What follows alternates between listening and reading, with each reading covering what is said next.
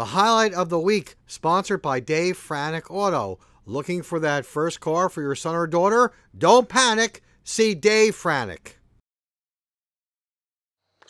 Wallkill Valley takes an early 2-0 lead in this one against Lenape. It's Andrea Norland as she rolls to the hoop for 2 for the Rangers. Wallkill then takes a 6-2 lead here off the baseline jumper from Brittany Todd, and the Rangers are off to a good start. But Lindsay Sabo, Lenape Valley, cuts Wallkill's lead to 1 here as she hits one of her patented three-pointers, and it's 6-5 Wallkill Valley. And then on the kick-out to Bree Simcoe, she sinks the long jumper, and Lenape Valley takes an 8-6 lead after 1 quarter of play.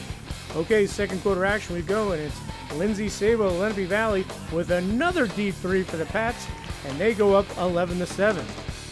Lenape would push its lead to 21-9 here before Morgan Penku of Wallkill loads up and she cans the 3 for the Rangers, and it's 21-12 Lenape Valley.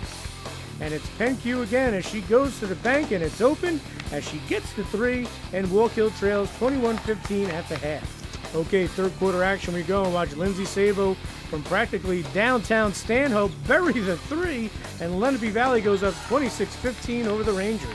And then watch Melissa Rave of Lenape Valley off the good ball movement. She cans a 3, and the Pats are on a 13-0 run and lead 34-15. Wallkill finally gets on the scoreboard here. Watch the inbounds play. It's Morgan Penku with the wing 3-pointer, but the Rangers trail 36-18 at the end of 3 quarters of play.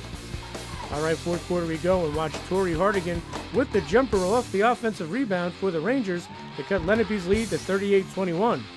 And it's Hardigan again with a long jumper for Wallkill to make it an 8-point game, but Lenape Valley would hold on as they post a 44-32 Freedom Division win as Jordan Catelli gets the post-game reaction. We just wanted to beat them. We knew we could beat them. We worked really hard this season, and we just wanted another Freedom Division win. We were kind of slow at first, and after halftime we kind of just picked it back up and just wanted to come out with a win. We tend to play better on away games, but tonight just wasn't our night. You know, we couldn't seem to get it together in the first half, but I mean, third quarter kind of came out in different ball game, but we pulled it through like you said, so a W's a W. And then your performance today, you guys had a good game today, and it wasn't pretty today. You guys played as a team, but you guys were able to win and advance. And just talk about your performance here this afternoon. I just tried to help however I can, rebound, shoot whenever I need to, pass the ball. I just do whatever needs to be done. Me and Mel have been playing basketball since 5th grade, and we're unstoppable together. There's no way you can stop us, and I love playing with her. Talk about your ability just to shoot the 3 and pretty much do anything you pretty much want to, create off the dribble, drive, and just shoot the deep 3. I kind of just practice day in, day out, and I just work my hardest at practice, and I just keep going strong every day. It makes my job a little bit easier, I have to say, because just with her leadership, you know, on the floor and directing everybody and helping me out on the sidelines is you know, obviously a big help. And you know, and her and Mel do a nice job playing well together from the give and goes and things like that. So I think also with her teammates, they know how she plays, and for the last couple of years, they've really grown together as a team with her. So, you know, my 3 seniors are going to be, all of them are going to be greatly missed. So. And then you guys clinched the 7th seed in the North 1 Group 2 state tournament. You guys will play Dumont in a couple weeks at home. Talk about how it is to have a state game at home.